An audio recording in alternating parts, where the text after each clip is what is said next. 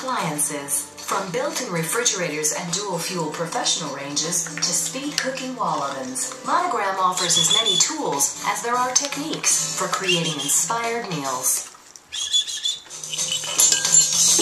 Lidman's Wonder Mop has microfiber grip strips to lift and lock dirt. And when you're done, don't toss it, wash it.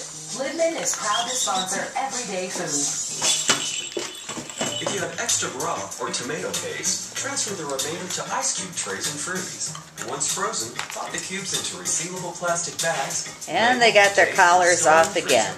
You'll have a convenient amount whenever you need it.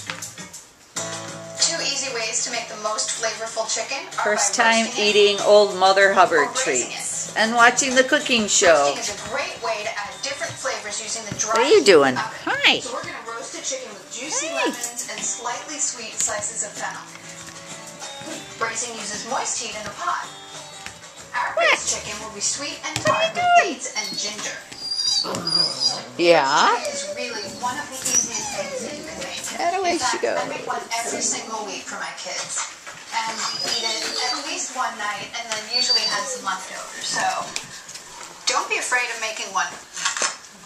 This one gets a vegetable cooked around it, which is fennel. It's got a really sweet, sort of anisey flavor with these long stalks that are delicious. Save them and put them into some of your salads. Cut the fennel into wedges, removing a little bit of the core.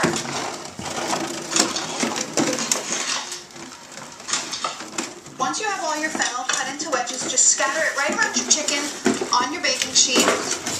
The chicken's about 3.5 to 4 pounds. It's a really good size for roasting. It cooks very evenly in your oven and really quite quickly as well.